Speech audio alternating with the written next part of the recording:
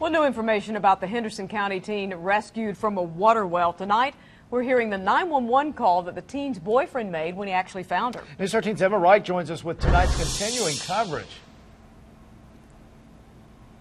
In those 911 calls, you can hear both teens start to panic when they realize the seriousness of the situation. But a 911 dispatcher keeps them calm until help arrives. 911, what's the address of the emergency? There's a hole in the porch, and I guess like a rotten piece of wood. She fell down. It looks like a 30-foot drop.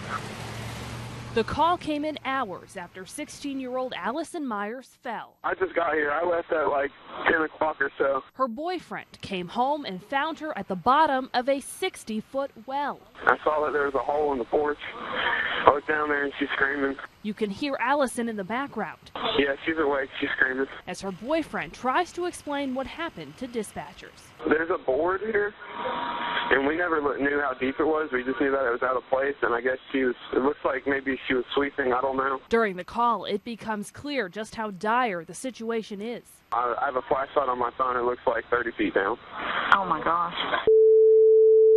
Why you keep saying that? What are you seeing? Because it is so far down. The dispatcher gives Alyson's boyfriend directions about what to do. Tell her not to move or don't try to move her unless she's in some type of danger. And tries to assess the extent of her injuries. Can she tell you what part of her body was injured?